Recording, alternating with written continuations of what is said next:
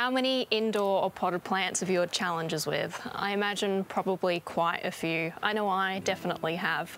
I've yo-yoed between being a kill them with kindness kind of plant owner to then underwatering, until I figured out the watering schedule that worked for me and these guys.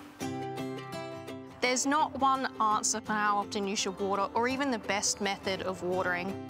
The best advice I can give you to reform your plant murdering habits is to learn when your plant is giving you the signs, like wilting leaves or dry soil shrinking away from the sides of the pot.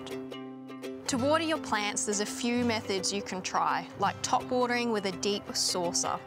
This method works via the soil soaking up the water into the pot and is helpful to prevent things like fungus gnats, because the top inch of the soil will always remain dry and therefore unsuitable for them to lay their pesky eggs.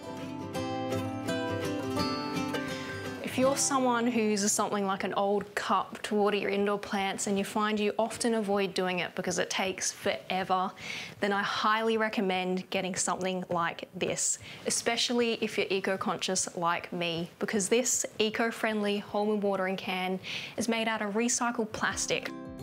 For indoors, you want to get a watering can like this one with a narrow spout which will allow you to neatly control where the water goes, which is obviously in the pot and not your bedside table. You want to wet the surface evenly, then wait a few seconds. If you don't see water coming out of the saucer, give it a bit more until you do. I like this top watering method because I know the roots are getting an even soaking right the way through the pot. When the seasons change, you want to keep an eye out for the first stage of wilt. You'll notice your watering days will be more frequent in the warmer months.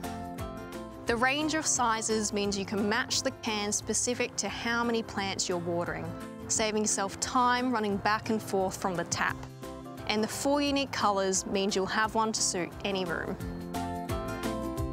Remember, each plant is different and learning your watering schedule takes time. So if you have a few plant casualties along the way, please don't beat yourself up about it.